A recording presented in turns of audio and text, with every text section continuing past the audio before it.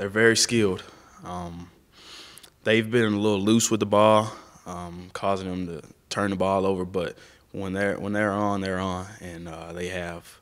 I think his number's 15, the receiver. He's done a tremendous job of creating explosive plays for them.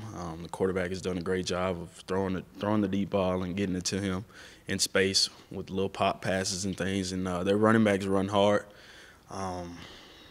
I mean, I know I have a good friend of mine from high school. He plays running back there.